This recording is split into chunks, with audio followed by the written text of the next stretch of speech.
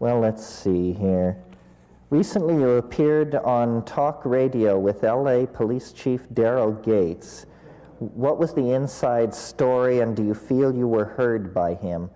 Well, yes, I won't give this too much time. I did appear with Daryl Gates on his radio show. Clearly, they're desperate to raise ratings. They'll do almost anything at this point. And Daryl Gates was a pussycat, very easily intimidated by, I mean, I make no great claims in this area, but intelligence. He completely folded in the presence of, academic calm, big words, citation, that sort of thing.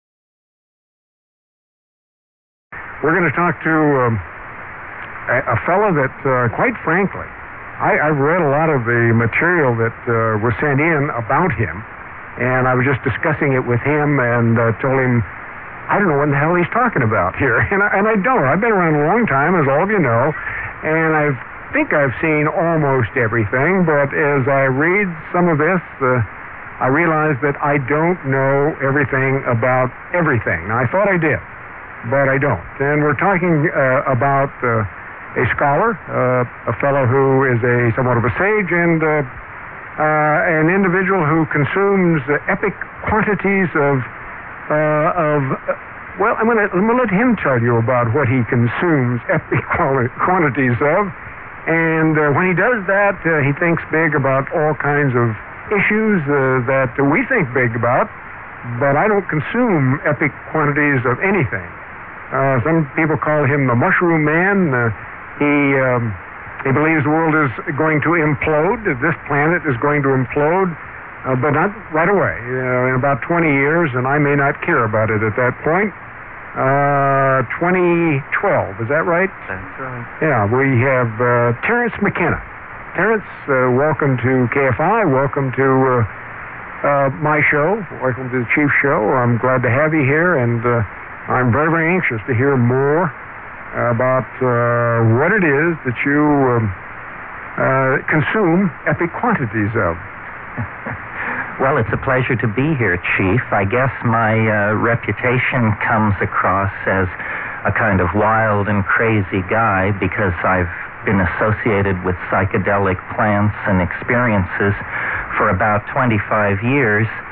My exposure to all this was through being a kind of an anthropologist in the Amazon basin, where there are a lot of Aboriginal, non-literate people who have developed, while they haven't developed much science or material technology, they've developed a very sophisticated use of plants. And these societies are regulated by the plants the people use. They do cause visions. They cause hallucinations, all kinds of unusual mental phenomena. And basically my career has been based on writing and talking about this sort of thing because I really think we got a raw deal on it in the 60s. And there's a lot of medical application for this and a lot of social re-engineering that could be done if we could come to terms with these plants with a little different attitude than we've had in the past. Now, how much time did you spend in the Amazon? Well, my first trip down there was in 1970, and then there were several trips through the 70s and on into the 80s, and I haven't been back since 82. Now, you said that all kinds of plants and herbs and et cetera that they have, and really what comes through here in almost all of the material that I've read is the hallucinations, the fact that mushrooms in particular, and I think that's what they were talking about, epic quantities of mushrooms, and you talk about You believe in the Darwinian theory of evolution. You say the apes turned into humans after eating an awful lot of mushrooms. And I'm just paraphrasing some of this. No, that's right. You see, one of the great embarrassments to evolutionary theory is that it's very hard to explain how we evolved from some kind of a primate or some kind of monkey. The human brain doubled in size in just under 2 million years. Well, a lot of people don't believe that. You mean they reject evolution? Well, they've got a different theory than the Darwinian theory. I mean, they read the Bible and they have a feel for the Bible and believe that that pretty well explains it. Well, but I'm talking about even among scientists who are gung-ho for evolution. It's a great embarrassment that they're unable to explain the sudden explosive doubling of the human brain size in just under 2 million years. The best theory that we're getting out of the academics would make the big league baseball pitcher the paradigm of evolution, because they're saying to coordinate throwing a small object at about 120 miles an hour through a 3 by 3 foot space 100 feet away, you've got to have a lot of brain power to do that. I find that theory, no matter how big a baseball fan you are, a little inadequate. I think that what we're going to have to look at here is an environmental factor that somehow gave our remote ancestors a leg up in the evolutionary struggle for daily existence. And the interesting thing about psilocybin, which is the chemical that is in many of these psychoactive mushrooms, is that at doses so low that you can't tell you've taken anything, they've done experiments with people, and you have an increased ability over your normal ability to detect edges moving and motion. This would be tremendously important to a hunting animal. If there were a plant in the environment that was the equivalent of a pair of chemical binoculars, then those animals that use that plant are going to have a better and more dependable food supply than their competitors, and they're going to outbreed them, and they're going to replace them. And I think looking at chemicals like this in the environment for clues to how we changed from some kind of a monkey into a civilization with a worldwide electronic network, vast databases, instruments hurled outside the solar system. I understand why people stick with their Bibles. It's a pretty tall order to coax that kind of a transformation out of a monkey. And yet, if you believe what science is telling us, this in fact happened.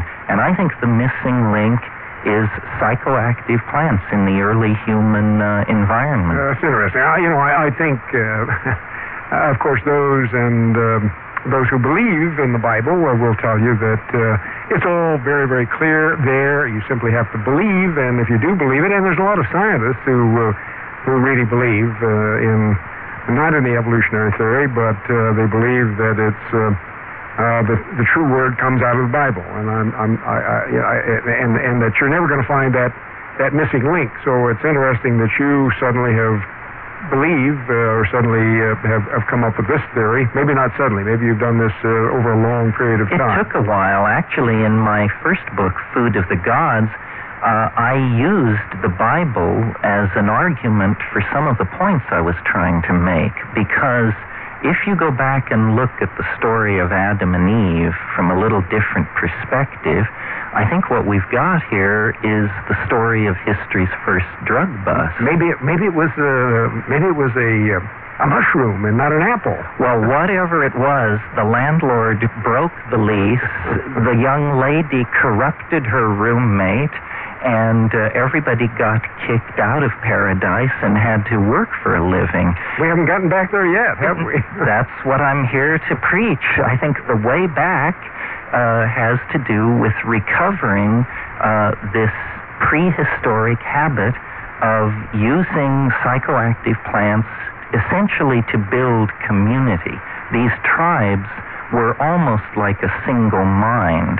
The ego as we know it didn't exist, and these people were just like you and me in terms of their physical appearance, their brain capacity, and perhaps for as long as 500,000 years, they built no cities, had no armies, had a very respectful relationship to their environment. And I think our social style, which relies on science and urban populations and standing armies and politics prosecuted at the end of the gun, is a maladaptive style that arose when this, you could almost say, mushroom-driven paradise collapsed.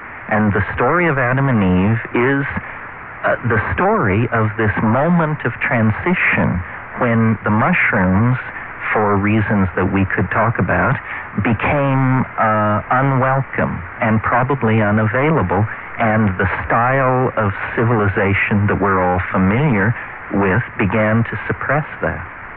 Well, do you consume these psychedelic mushrooms? Well, I do when I have the opportunity. I mean, I'm so busy now with all these books that I do it far less often than I think is probably healthy. But in the past, I have certainly done it, and I'm familiar with the effects of most other psychoactive compounds.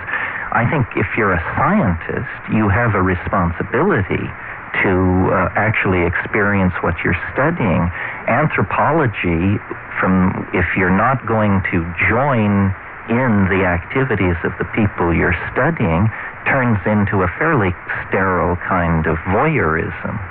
Well, we're going to get right back to that, because it is exceedingly interesting. I'd like to make a little bit of a comparison going back to the Timothy Leary days, and he was saying many of the same things back in the 60s about LSD and some of the other drugs. And I'm going to get back to that, but we're going to have to go to a guy who I hope has not been munching on mushrooms, but he's got to give us a clear view of what's happening in traffic. Mark Bennett. You noticed how great the traffic was for you today, Chief. Hey, you tried to keep it that way. Neat. It was neat. All right, in this report... Hey, now's your chance to talk to the Chief at 1-800-767-4KFI and locally at 520-1KFI. And now, back to the Chief on KFI AM 640 for stimulating talk radio. And this is the Chief, and we're back, and it's also your chance to talk to Michael McKenna, our guest here. Terence McKenna. Yes, Terence McKenna. I was thinking about Michael Clark in the newsroom, and by God, it's Terence McKenna.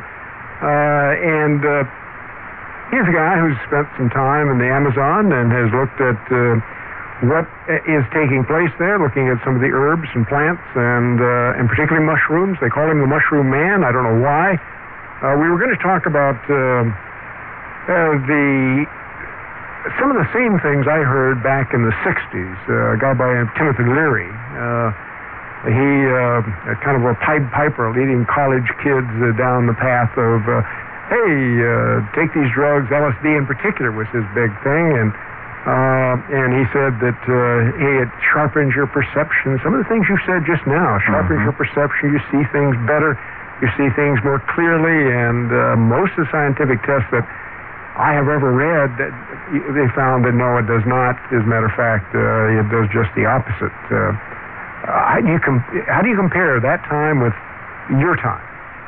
Or is there no, there's some kind of a comparison to be made. I mean, the 60s, I think, was complicated by two things. First of all, there was a war being fought that was very controversial. And then the other thing that makes LSD... Talking about Vietnam War. Yeah. And then the other thing that makes LSD unique is... if you're a first-year biochemistry student and your roommate has a trust fund, you can make 6 million doses of LSD in your apartment in a long weekend if you know what you're doing. 6 million doses of a hallucinogenic drug is automatically a social problem, a problem for the police, the government. That means you're not interested in getting you and your friends high. You're interested in making a fortune in illicit drugs. With mushrooms, if a person were to work like a dog for 6 months, they'd be lucky to produce a couple of thousand hits. So I think the hysteria of the 1960s was based on the fact that LSD physically is a unique drug. So much can be made in an underground situation that it then creates pyramids of criminal activity, and a whole bunch of people get all excited. I think it's much better to sort of move with a little stealth and care and consideration, and also maybe it wasn't the best strategy to target the 18 to 21-year-old segment. By the way, you lecture at colleges now? Rarely, but occasionally. Or you don't lecture too often with kids? You talk to kids about any of this? I talk to kids if they come to my lectures, which are usually at growth centers like Esalen or someplace like that. But my audience is pretty broad demographic and age spread. It isn't a children's crusade. Yeah. Now you mentioned the growing of these mushrooms. How difficult is that, and how do you do it? Well, and let me just ask this question. I think I know the answer, but my audience doesn't. What are you talking about, a mushroom? Are you talking about the kind that you get at the market? Well, no, you're talking about a near relative of the kind you get at the market. The difference being that these psychoactive mushrooms create psilocybin for some reason in their bodies. And psilocybin is a very powerful hallucinogenic, much more hallucinogenic than LSD. LSD makes your mind race, you have all kinds of ideas, you have energy, it's all over the map. Psilocybin, done as I advocate doing it, which is in silent darkness with a great deal of care and attention, is almost pure visual activity behind closed eyelids. In other words, you sit in darkness and you see a Niagara of visual imagery. It can be horrifying, it can be exalting, but what's so interesting about it is none of it seems to be your own. It isn't your memory. It seems to as though we're tapping in here to a portion of the human psyche that most people have very little experience with. Well, I noticed in some of the material that you have written about, you said the mushrooms actually talk to you. What do you mean by that? Yes, this is one of the hardest things to talk about with people who have not had this experience. I was a skeptic for years, very simply for reasons unknown to science or anybody else.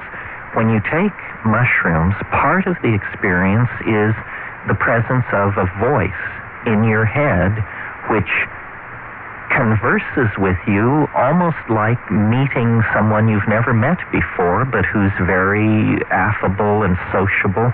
And this doesn't happen with other hallucinogens. It seems to be a unique characteristic of psilocybin. If psilocybin were legal, we could study this, and who knows, we might learn something about schizophrenia or about how the brain processes language. We don't quite know what to make of this phenomenon. Now, say you grow some of these mushrooms and you have them, you don't believe in putting them out on a tray when you have a big party and the music's going and people pick them up and bite into them. You don't like the old cookies, the marijuana cookies of yesteryear, and some parties where you have cocaine on the table. You don't go for that. No, you see, the paradox there, and it's always puzzled me, is if you were to take a drug that you didn't like, then your best strategy for getting it out of your body would be vigorous physical exercise in a large crowd of people.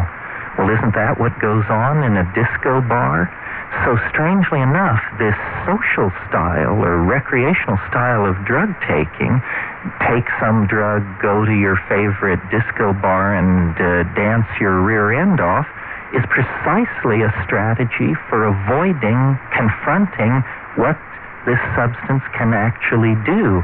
If you will sit down, shut up, and turn off the lights, then you see. what these things are capable of. But people are afraid. People like the context of social drug taking, and so they miss the point. Okay, certainly in the Amazon. We're going to get back to that. We're going to get back to that, but right now, Michael Clark. Michael, you have not been chewing on mushrooms? Not today. Okay, you can see clearly what's happening in our news? Every word. Michael Clark, KFI News Center. Hey, Chief, here are the stories we're following. Arson investigators say the fire at the Colt compound near Waco was set from inside. The findings support the Fed's claims that the Branch Davidians set the fire. Some of the Branch Davidians arrested afterwards claim the fire started when the ATF began to ram the compound.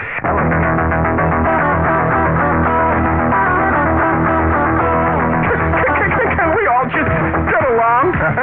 Chief Gates on KFI AM 640 for stimulating talk radio. This is the Chief, and we're back, and we're going to let you talk to a very interesting guy, Terence McKenna.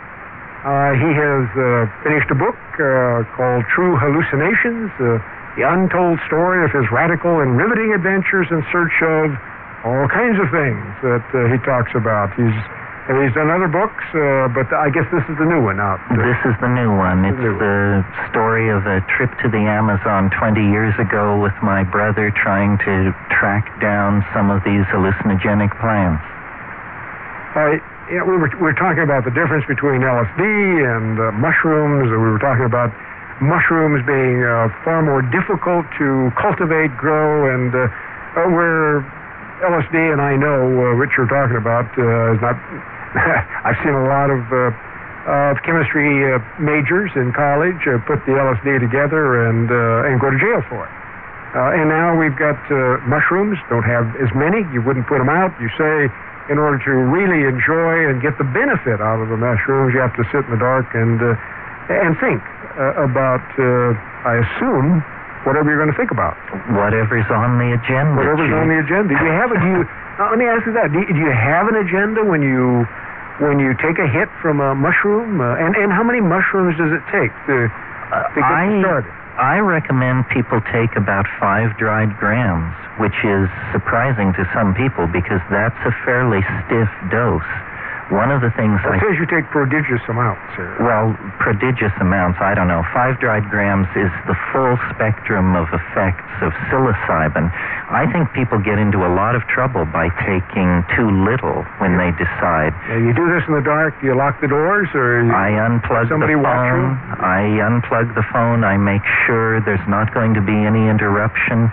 At times people have asked me about mushrooms. They say, well, if I take it, will I be able to drive? And I want to tell people that shows you don't understand the concept. No, you will not be able to drive in any sense of the word. Your job is to watch and to learn in the dark. I'm off a cliff. That's right. That's what it'll do for you. And we're going to talk to some of the folks out there that want to talk to you. We're going to talk to Candace in Lancaster. Candace, welcome to KFI. Hi, Chief. You know, this is the first time I've ever tuned in, and this is hysterical. I'm sorry, this is so funny. I can't believe this guy is for real. He's sitting here. He's for real. He's got I've got this idea of exactly what he looks like in my mind. He's very, very mellow, very calm, and it's hysterical. And my point is that I really feel in order to see things clearly, I don't need any drug. I don't need any chemical in my body to see things clearly. And I just feel that when you had stated the comment of the hysteria of the 60s regarding mushrooms or anything else, I just feel that right now we are reaping the consequences of the hysteria of the 60s. Reaping that whirlwind, you betcha. That's one of the homeless problems of the homeless. Oh, yeah. So many of the social problems that we have today. Yeah, and look at, the children, the kids now that are teenagers who parents, were raised in a hippie time and stuff. It is really frightening. Terence, you don't recommend this to kids? No. No, I don't recommend this to kids. I think we are reaping the whirlwind of the 60s if what you're talking about is drugs. We have a lot of drug problems in society, but I maintain this is a failure of education and a failure of legislation. But how are you going to educate someone on taking something that's not, mushrooms, I don't care where you get it from, they're not natural. You know, when I went through a drug period in my teens, we used to take mushrooms. You know, but we didn't sit in the dark. Candace, you didn't take mushrooms. Yeah, no, you didn't. You're too smart. I'm a rebound person. And, you know, I want to tell you something. Instead of studying mushrooms in the Amazons, maybe you need to go to Jerusalem and study the anthropology and the truth and the fact of the Bible and the artifacts found. Candace, thanks for the call. Really appreciate it. Okay, bye-bye. So much. Thanks. Keep listening, Candace. You know, Candace has a point. You know, I just came back from the ocean. I spent the weekend there, and I don't need anything, man. I can sit there and look at that ocean and see the changes. I can feel the sun. I can feel the warmth. I can feel life. I don't need any of that junk. Now, why do you believe that this is something that people should do to enjoy life or to get some answers?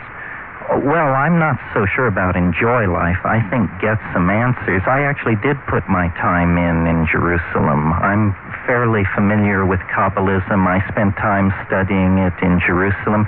My point is, when you're there sitting at the beach, enjoying the sunlight and the waves, you're not having sex either.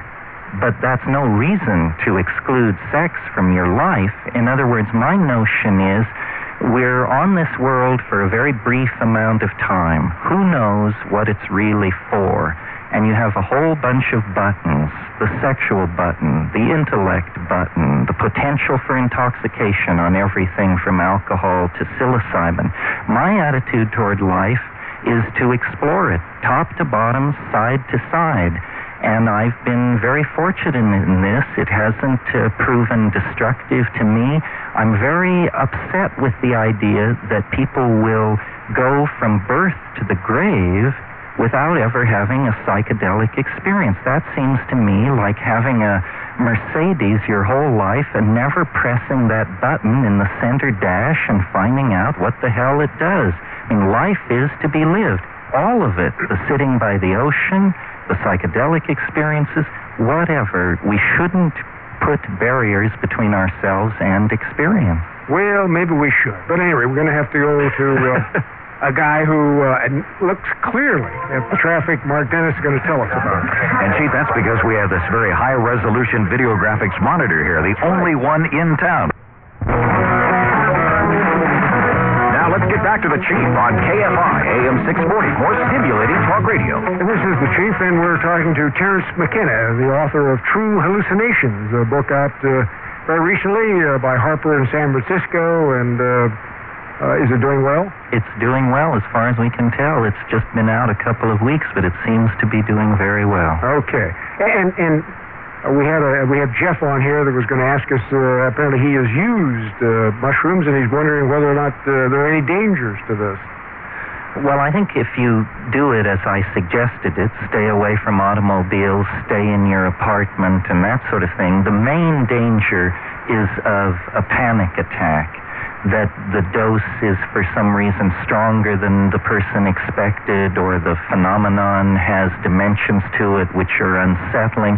Panic attack, I think, is a potential problem. In terms of long-term physical dangers, the record is pretty clear that there's not a problem. There are people in central Mexico who've been taking these things, populations for thousands of years, no detriment there. I think if people will stay in their houses and do these things in a responsible and focused manner, then they're going to be all right. Someone once said to me, the only danger from psilocybin is death by astonishment. So if you're worried about that, maybe you better steer clear. Well, now, you talk about, there is a lot of talk right now about the war on drugs, the fact we're losing that war. A lot of wimps out there who think we ought to back away from that war. I heard a judge on John and Ken's show the other day, supposedly, I always talk about being a conservative judge. He's a wimp in my judgment, talking about legalizing drugs, the worst kind of thing that we can do, because it sends a message to our kids. And I want to make it really clear here, Terence, because we've been talking, and you do not think this is something that the kids ought to pick up and do as a regular kind of thing.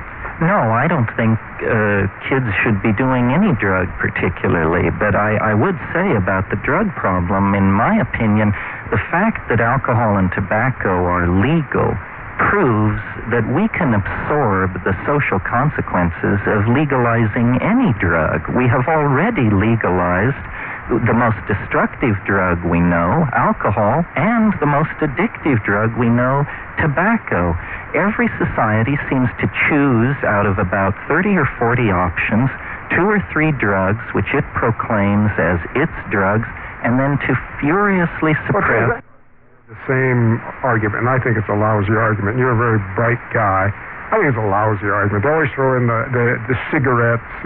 I hear that from the doctor who's on just before me, cigarettes and alcohol. And I understand that's a tremendously destructive pair of drugs, both alcohol and cigarettes. Have done tremendous damage to our population. But it just seems to me that it's idiotic to say, well, since we've legalized these 2 drugs, we ought to open it up to all the other drugs. That is just a very, very poor argument, in my judgment. But if that seems idiotic to you, then your position should be that we should make alcohol and tobacco illegal. That would be the times in this nation when alcohol was illegal, we have been a better nation.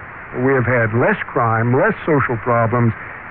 It has been a better time for us in this nation. People can't remember that because they think back to Prohibition. They talk about the gangsters and all of that. But it was the lowest level of street crime, lowest level of violent crime in this nation's history. And so, yeah, it's not a bad idea, except there's a big difference here. You talk about your mushrooms. You go into a dark room and you get on this big trip. All these hallucinations. Look, I can have a beer, and I don't have a single hallucination. Matter of fact, what I want to do is go to sleep, but no hallucinations whatsoever. I can have a martini, no hallucinations, and most people are like that. It's a matter of moderation, but when you take drugs, particularly the hallucinogenics, there is no moderation. None. Zero. Well, I would disagree. I think that you can, in the confines of your home, explore these states and be on time for work the next morning, and society has not suffered. But at that time, you are not in control. You have no control whatsoever of yourself. While you're under these drugs, you already said you better make sure you're great care when you consume the mushrooms and in a dark room. And it's the same thing with LSD. It's the same thing with marijuana. You take marijuana to get drunk. That's what you take marijuana for. The problem is, Chief, that we don't have a consistent policy here. We tell our children drugs are bad, and then they see drugs being consumed throughout society. We legalize some drugs. We make others illegal. I'm of the opinion that if cannabis were legal, wouldn't we be in a better position if every alcoholic were a pothead? We're gonna go to a traffic break. What do you think, Mark? Should every alcoholic be a pothead? Not during my shift. Okay, Mark. All right, Chief. A mystery report from the KFI Traffic Center. And now back to the man who can legally speed on the freeway. It's the Chief, Chief Gates on KFI AM 640. More stimulating talk radio. No speed here. Mushrooms. We're going to go right to the telephones. We're going to talk to Mike in Studio City. Welcome to KFI, Mike. Thank you, Chief. How are you? Good. Good. A question for Terence? Yeah, Terence, did you, in all your academic work, because I'm an academician myself, take into account the fact that, for example, during the opium wars in China, one of the big issues was you were adding an additional drug to a society that was already overloaded, and the Indian opium was very, very strong, stronger than the Chinese opium, and it really knocked them for a loop. Why the imperial dynasty went against the importation of that stuff. It caused the kind of, shall we say, fallback to anarchy that perhaps you're glorifying as the fallback to the original Garden of Eden. But when you take in the scale and size and the numbers of society, we need organization, and civilization requires a certain amount of coercion, and it seems as if the 1960s mentality that you're running here, it just is countercourse and counterproductive for a new generation of kids who are willing to experiment. Well, you know, the opium wars in China, people forget that what the issue there was the British wanted to sell opium in the free ports of China, and the imperial government told them to get lost, and so they sent gunboats and forced the Chinese to accept the sale of opium. Now, the reason the English were interested in doing that is that the tea trade had collapsed, and they had all these ships standing idle, and they had the idea that they could grow opium in Goa in India and recoup their losses.